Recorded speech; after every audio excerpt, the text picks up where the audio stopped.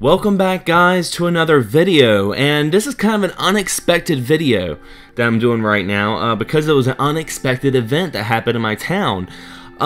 Yesterday, I heard the unstartling news that the boardwalk in Carolina Beach, the arcade, burned down.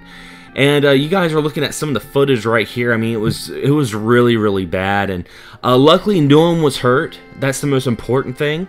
But I had a lot of people that were giving me messages and messaging me on Facebook asking about this video because you guys know that you guys that watch my video know I love talking about video game memories, and this is a huge memory of mine, and it's kind of like an end of an era.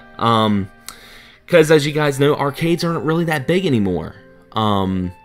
Not a whole lot of people have arcades in their towns. I mean, some people are lucky enough to have places like Fun Spot and stuff like that. And but other than that, I mean, arcades are kind of a thing of the past with the online media and online gaming now. People don't really go out and play video games anymore, and this is just crazy that this happened. And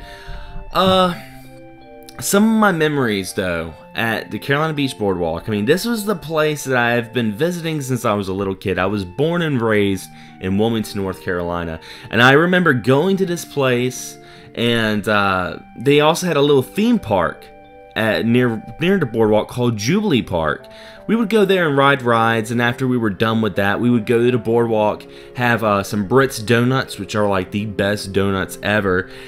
And then we would go to arcade and play games. And this is a place that I first played games like Hammering Harry and Street Fighter Alpha. I mean, this was an awesome arcade, and it was such a summer treat because it was open seasonal, so we didn't go there all the time. So every summer we would go there and go to the aquarium and go to Boardwalk. It was like a little mini vacation that we're very fortunate to have in this town. But with it burning down, they're gonna rebuild it. The building's gonna be probably rebuilt, but it's not gonna be the same. And I think a lot of you guys can agree with those kind of scenarios. If you guys are from the Wilmington, North Carolina area, or been to Wilmington, North Carolina, and you've been to this arcade, leave a comment below. Tell me some of your stories about it. Make a video response with a Google Plus link. I'd love to watch it.